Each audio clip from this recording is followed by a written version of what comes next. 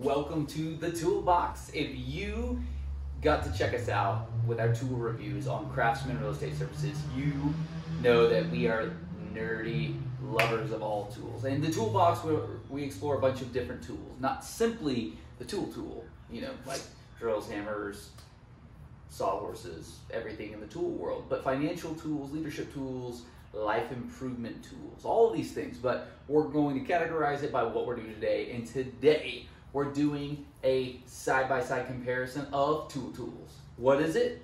Let's jump in. Let me do a dramatic recreation of my initial unboxing of the Toughbuilt Jobsite work sawhorses. It's the C700 for reference. It's the top dog. So here's me. Oh my gosh, why is that so heavy? Is it stuck? No, okay, all right. No, all right, so here it is. Here it is, and I am a Toughbuilt fan. Love their toolboxes, tool bags, and accessories, and I think that in general, when the name is so on point with something that we value and if they stick to it, we're all good. So I was surprised to find that these highly reviewed, highly acclaimed work sawhorses, or job site sawhorses, are highly likely to give you a hernia. So, you know, okay, let's work on it. I'll get a little stronger, but how does it do? So this was my second reaction after, whoa, that's beefy, is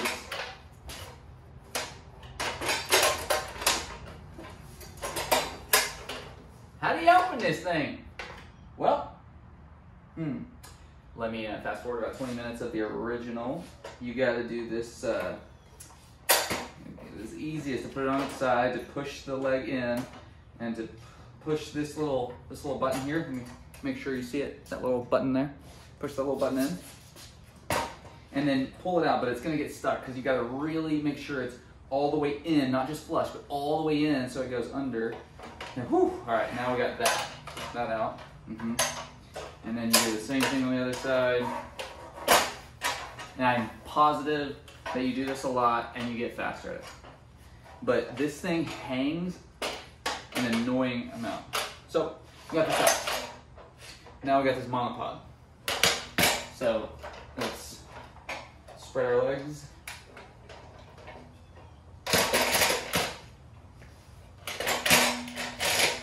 All right, now we got it. We got a shorty table. All right, yeah, this gave me a little bit of pause, a little frustration. And then you go to the next step.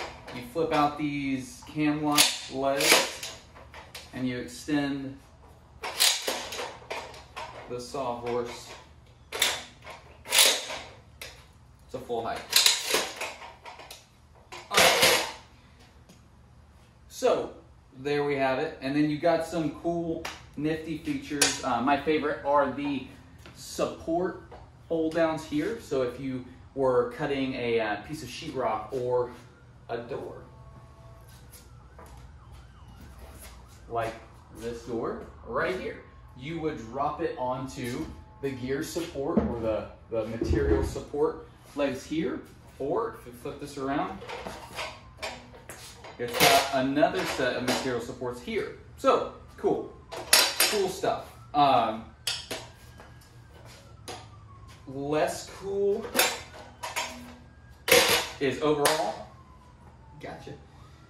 This is a little cam lock thing that you got to use to get your 2x4 or 2x6 supports out, and then it flips this little thing out right here. So anyway, you know, just kind of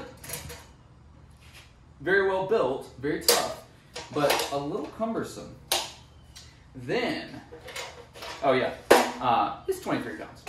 Then, to put this in a price reference, this is the top price point of this variant. There are several lower models. This one right now is about $50 at Home Depot, and then I'm bebopping along at Lowe's, and for about 40% more, I find a company that advertises like 17-second fold outs. Didn't know that was a pain point. until I unbox the Toughbuilt, but let's see. You ready? Let's time it. Dang, that's nuts. That was nuts. Not to mention 17 pounds with the Bora, 23 pounds for the Toughbuilt. So, how do they stack up otherwise?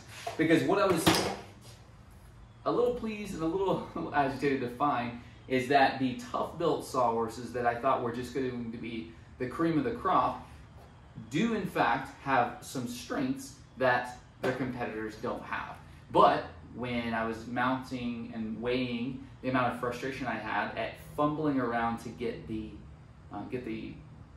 sawhorse open, I'm trying to imagine that all day, every time I want to use it. So, let me tell you a little bit about the Bora. This is the Bora Speedhorse, well named, and you just saw the rapid deployment. Let me show you how it folds up. You've got this nice tilt lever on the side. You pull that up, and you stuff it up.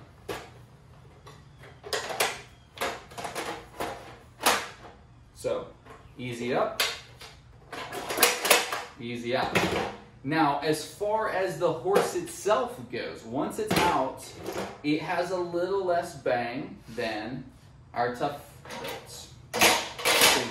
Notably, our Bora has the fold-out material supports, which I like, but they are substantially lower grade and lower strength than the Toughbuilt. You can expect the Toughbuilt to support up to 80 pounds, and if you can see this, it's just, this construction's, it's fine. It's just not gonna hold 80 pounds, I would say. As far as the height is what you get. The legs aren't adjustable, but I think that the 5 pounds of difference you get for every one of the Toughbuilt sawhorses over the Bora sawhorses, you know, those bells and whistles that you add on is what leads to literal pounds that you're carrying.